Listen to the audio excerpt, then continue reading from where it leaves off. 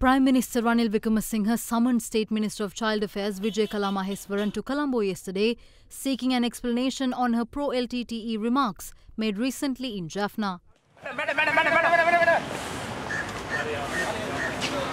Although journalists were waiting in expectation of her return from the discussion, she slipped away avoiding media. Today she tendered her resignation to the President and the Prime Minister.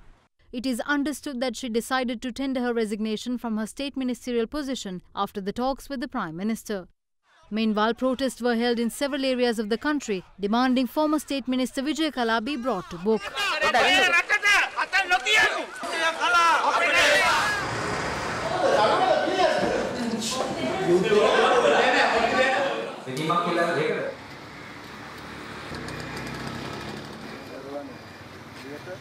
Chief Minister of the Northern Province C.V. Vijayakala meanwhile spoke to media yesterday and said that security in the Northern Province was guaranteed during the times when the terror group LTTE had a grip of the North. He added that violence in the North can be brought to an end if the military is removed from the North, with police powers also granted to the province. Chief Minister Vijayakala went on to say that there were no other hindrances during the reign of the LTTE except the war.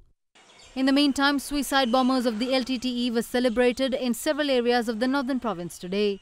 Dubbed the Black Tigers Day, memorials were organized in memory of the LTTE's suicide arms leader called Miller.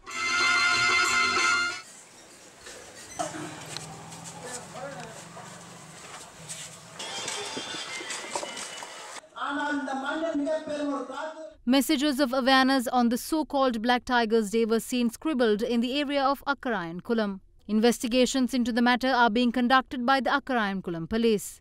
Meanwhile, the pro-LTTE remarks made by former State Minister Vijayakala continue to draw opinions today as well.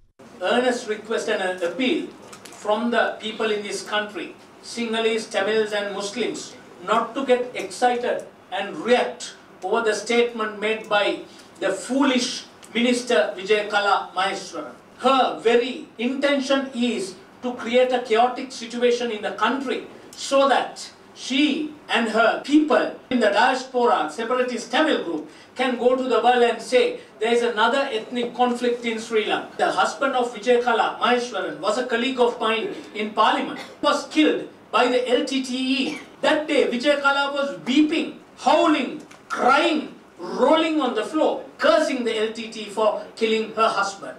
Governor of the Western Province Nanayakara went on to say that former State Minister Vijayakala's remarks in promotion of terrorism violated the constitution and therefore should be expelled from Parliament. Vijayakala has flouted our constitution. According to the constitution, all the MPs, ministers, everyone has to take an oath saying that we will uphold our constitution, by which it is prohibited to help any separatist movement by virtue of expressing opinion or by acting or by deeds. Members of Parliament should have a spine to sack her from Parliament according to the law of the land. Vast majority of the Tamil people are not for the LTT, they want peace and harmony. This government and the last government have done a lot of work to improve the northern and eastern provinces.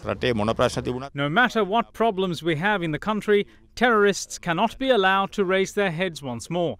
Action should be taken against her politically. If she forgot that her husband was murdered by the LTTE, it is not a big deal to forget about what they did to the country. PM has instructed to conduct an investigation and measures will be taken accordingly. Her husband, the former MP, Maheswaran, was killed by LTTE. And because of her husband's death, she was able to come to the Parliament. So that means anybody can suspect that she also must be having a hand in her husband's murder. Under our constitution, anybody who harbors or who encourages or who professes, who lectures, finance a separatism in this country is punishable. And in the constitution it says the civic rights can be forfeited for 7 years, and also all the properties can be confiscated. So I think not only removing portfolio of Vijayakala Maheswaran is sufficient, but she should be expelled from the Parliament. We are waiting to see disciplinary action against her, as well as whether the President will implement the law in this regard.